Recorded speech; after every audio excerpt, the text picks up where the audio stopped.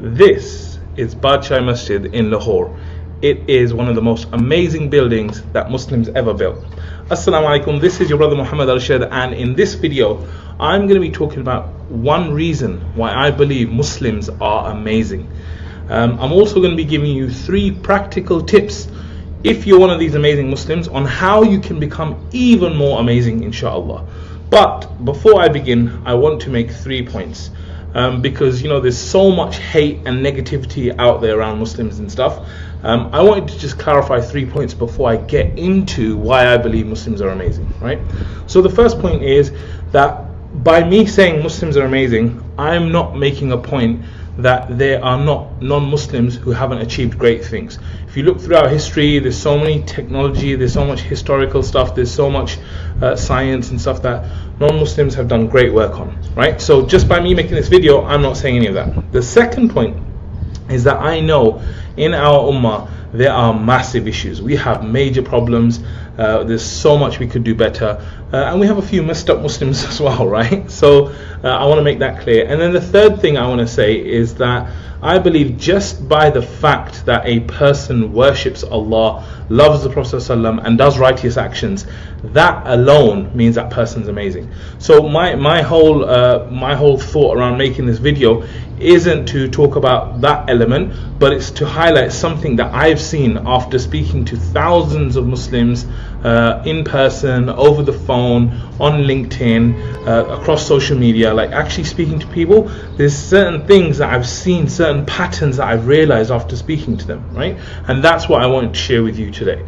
So the one reason, which is an additional reason why I think Muslims are amazing, is because they are filled with compassion and selflessness. Compassion and selflessness, right? Now if you look at it, you'll find that there's some real big evidence for this kind of stuff outside the general thing. So for example, I think it was earlier this year or last year in the UK, they did a study and they found that Muslims give more charity than anyone else in the UK. That's a fact, right? And I'm sure it's probably like that in other parts of the world as well. So this is the kind of thing that I found, that the reason I'm saying this is because when it comes down to it, I started speaking to Muslims about what they wanted to do in their life, what kind of things they want to achieve, what they want to do with their businesses, and all this kind of stuff. And what I realized is that while speaking to people, you kind of get into their world, you delve into their dreams. And almost all the Muslims I speak to, every one of them, they all want to do something outside of themselves. They want to do something for the ummah. They want to do something meaningful. They want to do something for the benefit of humanity. And I think this is a wonderful, wonderful quality, to want to benefit others, to want to give your time and effort to go and help someone else. And alhamdulillah, I've been in volunteering in Muslim organizations and stuff for about 15 years, I think, maybe a bit more now. And I've just found that there's so many Muslims out there who give their time, who dedicate their lives to helping others, and I'm so impressed by it. And I'm talking about people who are like in their 30s, 40s, 50s, 60s, but even people who are like young teenagers, even them, they feel like they want to do something amazing. They feel like they want to give to the ummah. They feel like they want to help Muslims, non-Muslims. They want to give good and they want to do good, right? So I thought this was amazing, and I think that I just want you to acknowledge every one of you that has this mindset of giving for the sake of Allah, compassion, selflessness, and inshallah your reward is with Allah for sure. Most Muslims, they want to help the ummah, but they don't know how. So I want to help you to give. I want to help you by giving you 3 steps to doing exactly that, and to get much better at giving, inshallah, and for you to give something that's going to be even better, inshallah. So the 3 steps. The first step I would advise, let's say you do have that mindset, you want to give, you want to help others, and you're wondering like, how on earth do I do it? Because it may be that you're not that, you're not that experienced, you don't have that much, you're really kind of lost. A lot of people I speak to, they don't know that what they should be doing. So step 1, figure out your passion. Figure out your passion. Okay, the question I ask most when I speak to people is, what are you passionate about? Okay, the reason for this is because passion is the thing that will keep you going. Passion is what drives you. It's what you do automatically even when things get hard. So things are really, really hard, you're facing obstacles, but you still go out and do it, right? So what you're passionate about is really, really important. Okay, so how do you figure out your passions, right? So if it's about figuring out passions, how can you do that? So what I would say is start thinking about, what do you love doing? Okay, what would you do anyway? Like, even if you weren't getting paid, even if it wasn't your job, what do you love doing? So for me, one of the things I love doing is actually speaking and helping people, right? So speaking is something that I do a lot of, I guess. What do you spend your time and money on, right? If you look at the last week of your time, where have you spent most of your time? If you look at the last $1,000, £1,000 that you spent, where did you spend that money? These things will give you clues about what you're passionate about, because if you're spending lots of time on something, it means that there's some sort of passion there. If you're spending lots of money on something, that means that there's some sort of passion in there. So I would say that look at the time and money that you're spending. The other thing you can look at is things like books, movies, things that you're watching. Think about like what your favorite book is, what is your favorite movie, what is your favorite TV program, and then kind of use that to delve deeper into, why is it that you love that book, why is it that you love that film? Is there a specific reason? Is there something that happens? Is there a character? Is there something that the character does? Like, think about where you're kind of giving your attention and why you love it so much. And then also, like, think about, what do you always talk about? What are the things that you're constantly talking about? Like, if I was around you right now and we were together for 10-12 hours, like, what would you talk about most? What are the things that you're interested in, right? And it could be anything. It's very, very important to say that people think that it has to be something like Quran and noble and this and that. I'm going to say to you that there's so much good you can do, even if you feel that it's insignificant, even if you think that this is something that's kind of, you know, not related to benefiting people. How could I do that? We're going to come to that later on, right? But just get clear on, what are you passionate about? What will you continue to do no matter what? So for example, my passion is helping people to grow and to develop themselves, to develop their businesses, to kind of move them forward, right? My other passion is communication, so I help people to better their communication and increase their confidence. This is something that I've been doing long before I ever received any payment for it, or I had any business or anything like that. It was something that I kept doing and helping people to grow themselves, to develop themselves, to do training and do all this kind of stuff. I was doing it for so many years without anything, because it was just a natural part of me. It's like if someone loves football, right? They're just going to play football no matter what. They'll just play every time. They'll try and find a way to play. So this is the same thing that I would advise that, you know, you kind of look at and understand yourself. And of course you can go and ask other people, and they can give you tips on what they think it will be as well.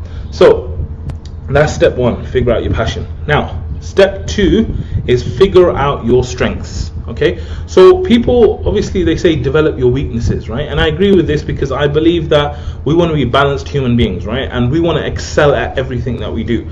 But there's certain things that you are naturally good at, okay? So, you know, there's things over time, over your life, you've built certain skills which are really, really strong and really good, right? And it's easier for you to become great at those skills rather than you taking a weakness and then working on that, right? So because you're going to kind of be this superhero who wants to help other people and benefit other people, it's better that you have a strength which you're really, really great at, rather than having a weakness that you're average at, right? So how do you figure out your strengths? Now, the first thing I would advise is that you write out a list of things that you're great at, okay? Now, it could be anything, right? It could be eating kebabs, it could be absolutely anything, but you need to write a list of what you're great at, okay? So just write a list, put everything down that you're great at. The second thing you can do is ask people that you know what they think your strengths are. Now, it might be that you're not great at something, right? But there's certain things which you do better than other things. So go to other people that know you, your friends, your family, and ask them, what do they think your strengths are? Because they will be able to give you a perspective that you can't have, because you're looking at it from inside, whereas they're viewing you from outside. And so you might find that people will give you something that you didn't think about. So for example, like, you know, sometimes when I get into arguments with people, they would say to me, oh, you just simplify everything too much, right? Everything you're saying in an argument, you're simplifying it, it's not that simple. And then later on I thought, you know what, this is actually a strength that I have. Of course, it's a weakness as well in arguments, but being able to simplify things is a strength that I have, and I only learned that because someone else said it to me. So asking other people is very, very important about your strengths. The other thing you could do is you could look at your life and look at the things that you've been through, right? Look at the experiences that you've had. Maybe, you know, as a child you were bullied. Maybe you learn a lot from that. Maybe that you've, you know, kind of had a lot of family problems and you've discussed things a lot. Maybe you've done certain jobs. Maybe there's work experience that you've done. All these kind of things will help to identify where are the areas that you are strong at, right? So next thing I want to do is a timeout. Before I go to step 3, I just want to remind you to subscribe to our channel, because we produce lots of amazing videos, lots of content about growing yourself, about growing your business, improving your life. And if you're getting any value and you're still here, it means that this video is something that's useful for you. So please like the video, please share it, and of course please remember to subscribe so that you don't miss anything, inshallah, and you can help others to benefit too. Right, so let's move on now. We said step 1 was figure out your passions. Step 2 we said is figure out your strengths, and step 3 is figure out where the demand is. Figure out where the demand is. So knowing your passions is really, really important, because it's the fuel for you. Aligning to your strengths is the thing that's going to help you to excel and do really, really well. But the critical element is for you to work on areas that people really care about. Make sure that there's really demand for what you're going to do. Okay, so how do we figure out demand? The first thing I would say is look at the problems related to your passions and strengths, right? So let's say you know, there's something that you love doing, like let's say you love playing football, right? What are some of the problems that are related to football? Maybe it's like young people trying to get into football. Maybe it's facilities for playing are not really there. Maybe people can't afford to play football. Like, look at the actual passion that you have, the strengths that you have, and then look at the problems that are related to them, right? The other thing is look at where people are spending money. So again, if you are passionate about football, you could look at where are all the places where people spend money for football. The third thing is look at solutions related to what your passions are about. Okay, so the problems we talked about already, look at what's on offer in the industry, and through going through all of that and understanding what your passion is, understanding what your strengths are, seeing where people really care about, it should start to give you some idea of how you can go out and benefit people. Okay, now that's the 3 steps for kind of helping you to discover. But as a bonus tip, I want to tell you how you can basically work to master these things, because knowing your passions, knowing your strengths, knowing the market demands, these are the steps which are going to help you to identify exactly what you should be doing. But after this, the real work begins, right? So in order for you to do that, what you need to do next, once you figure it out, is you need to learn the trade. Okay, you need to learn the trade and learn it from those who have already done it. So for example, let's say that you want to do something. The first thing I would do is I would go out there and do massive research, right? I'd go out there, I'd look at internet videos on how to do this. I'd read up blogs, I'd read up Google, and just spend as much time as you can getting to know how to do this, because you don't want to make the same mistakes that other people have made. You want to learn from other people's experiences. You want to have accelerated learning so that you can get to your destination faster, and the best way to do that is to learn from others. So go out there, learn the trade, use the internet, and get out there, right? The second thing is practice. Practice makes perfect, right? So what you need to do is you need to go out and get experience, and get real experience, get as much experience as you can. So when I first started out helping people, you know, I really wanted to help people out. I didn't really know what to do, but I just wanted to kind of help people in some way. And I remember I was very lucky, alhamdulillah, someone at my workplace said to me, hey, why don't you go to this charity I heard of, it's called Muslim Youth Helpline, go out there, speak to them, and really see what happens. So I went there, I found out all about it. It was a really amazing setup that they had, and I joined the helpline, and I started to kind of do counseling. But at that time I didn't really know what it was about. I had some training, I learned a little bit about it, but then it was about getting real experience, and that's what I did. I got on the phones and I tried to increase the time I was spending there as much as I could, get more and more experience, because the more you practice, the more you do it, the better you'll get at it, right? But If you keep practicing, keep getting more experience, and you don't do the third thing, you'll never achieve mastery. So the third thing that you need to do is improve and iterate, right?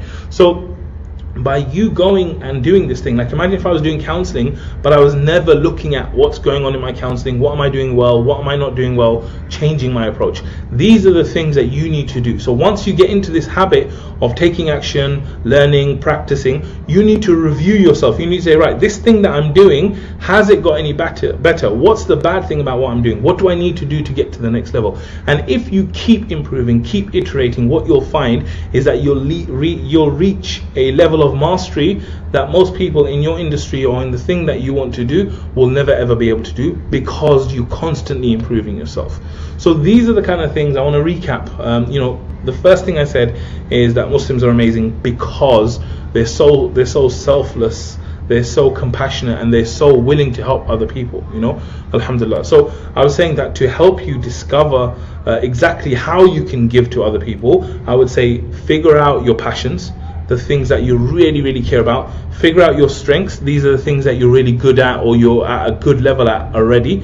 And then figure out the market demand. Figure out where you can really help people. And if you do those three things, then you know what kind of areas to go out and help people. And don't think of anything as insignificant, right? If it's halal and if it's good and if it's benefiting the people, this is amazing, because just for benefiting the people, there's a huge reward in that, inshallah. And then I was saying that once you figure out what you want to do, then it's about you going out there, learning from the mistakes of others, learning from the resources that we have, going out there, practicing, and then most importantly, improving and iterating on the kind of stuff that you're doing. So I hope that this has been a beneficial video for you. I pray that Allah makes it easy for you to help others and accepts it and rewards you without measure. Jazakallah khair for watching.